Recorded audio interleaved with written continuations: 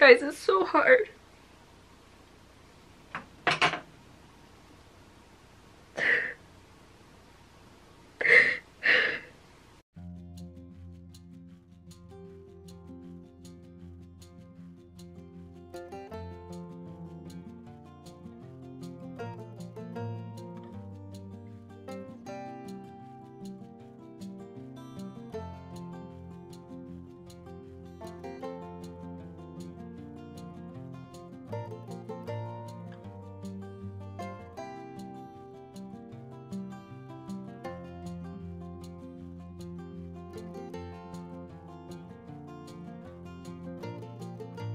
Hi everyone, so I took the past few days and I've been cleaning and organizing my craft room. I wanted to share the process with you of starting to use this space again. For a while I just was sort of using this space as a place to put like thrift store finds and garage sale finds that I would then film haul videos for, but I was just struggling to film those videos, and so this just sort of became a space of like things that I would film in the future. So I started organizing everything and sort of creating a plan for me to be able to film those haul videos, and I hope to do some DIYs with those items as well. And yeah, so I just wanted to share with you right now what the craft room looks like. It's been a process.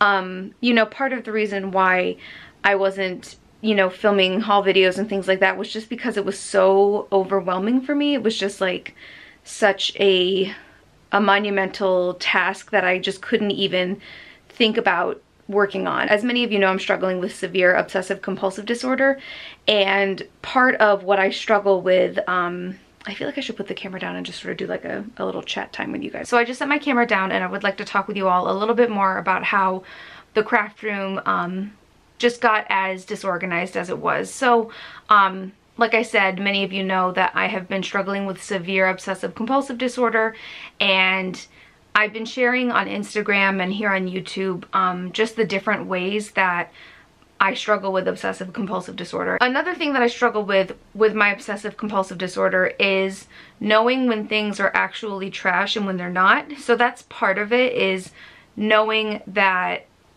I'm not accidentally throwing away something that I need to be keeping. For some reason in my mind I need to keep that. And the craft room started collecting a lot of that kind of stuff. I sort of started like keeping things that were actually trash, and I understand that they're trash now. You know, I'm trying to help myself understand that they're trash now. But you know, the craft room sort of became a spot for me to collect that kind of stuff. So it was making me feel really discouraged to come in here and see, you know, the disorganization and everything, but also like the trash that I was keeping that wasn't actually things that I needed to keep. I was really struggling with cleaning up this space and sort of dealing with those things that I was really nervous to deal with. And sorry if you hear anything, Finley's right at my feet. It's a process, you know. I've been getting help for my obsessive compulsive disorder. It's maybe been like a year and a half or so that I've been getting help for my obsessive compulsive disorder. And something that I'm learning is to be kind to myself during the process. If something feels too hard on a particular day, instead of making myself do that specific project or, you know, clean a certain room or work on something, I will give myself permission to not work on that at that particular moment. And when I have the strength to be able to work on that, that's when I go through and, you know, work on those really difficult projects or whatever I'm struggling with at the moment. So like, I was, you know, collecting these items to do DIYs with and different projects with, but I didn't have a space to be able to finish the projects in. If you've been watching any of my recent crafting videos, you probably have seen that I haven't been crafting in the craft room, and the main reason was there just wasn't any room in here for me to be able to do that. And I needed to get this space, you know, clean enough and organized enough to be able to use it. And I'm sorry. I just didn't have the strength for a long time to be able to do this, but I did. I finally did. It's pretty clean and organized right now. I'm sorry, it's okay, Finn. Oh, he just jumped up on my lap.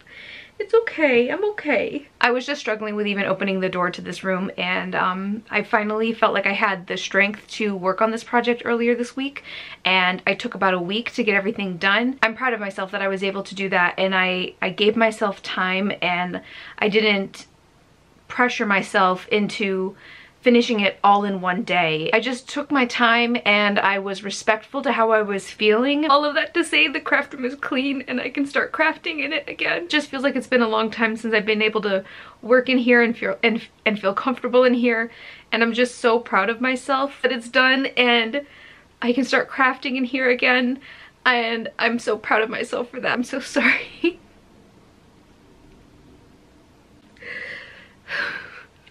Guys, it's so hard.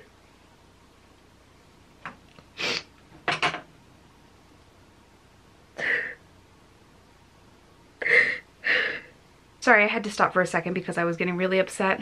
But it's done. I'm back in here again, and I'm just proud of myself for not giving up and trying my hardest, and there's still more I would like to do. I think what my focus is going to be is to work on the projects that I've been wanting to work on for so long. If you've been following my channel for a while, you know that I love to go to the thrift store and the Dollar Tree, and I love to find items that inspire me. I love to find different things at the thrift store or different things at the Dollar Tree that I can turn into pieces of home decor or organization, and I often share with you that I would like to do a DIY with the items. And recently I've been struggling with sharing the DIYs that I want to do. It's been hard for me because in my mind completing a DIY meant that I had to work on the craft room in terms of making it something that I could use, and it was just, you know, disorganized, and as you saw, you know, to the point where I couldn't even walk in here. So doing the DIY in my mind was,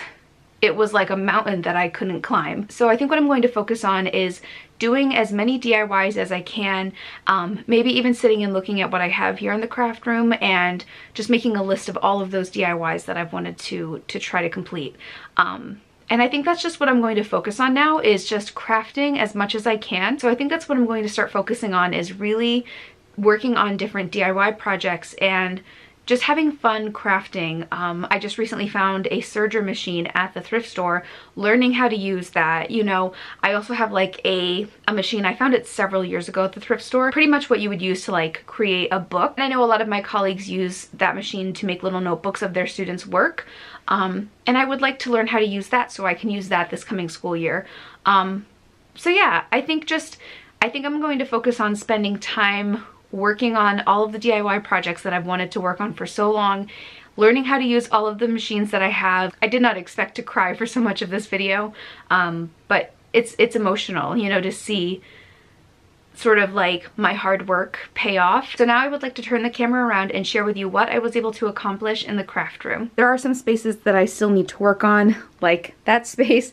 This has always been a space that I've struggled with. I will focus on that at a different point. Here's the desk all cleared off, which is really nice. I also have an item that I would like to do a DIY project with right here. It's just sitting there waiting for me to finish the project. I think it looks really nice and I'm really happy with how I was able to accomplish this project. And that's it for today's video. I hope you enjoyed seeing the process of how I was able to clean and organize and declutter this space. I'm so excited to be taking you all with me as I start working in this space again. In the comments below, let me know if there are any particular projects that you would like to see me work on. Like if you'd like to see me learn how to use the serger or continue to learn how to sew. Let me know in the comments below if there are any particular crafting projects you would like to see. Please check out my blog at thriftedlivingblog.com.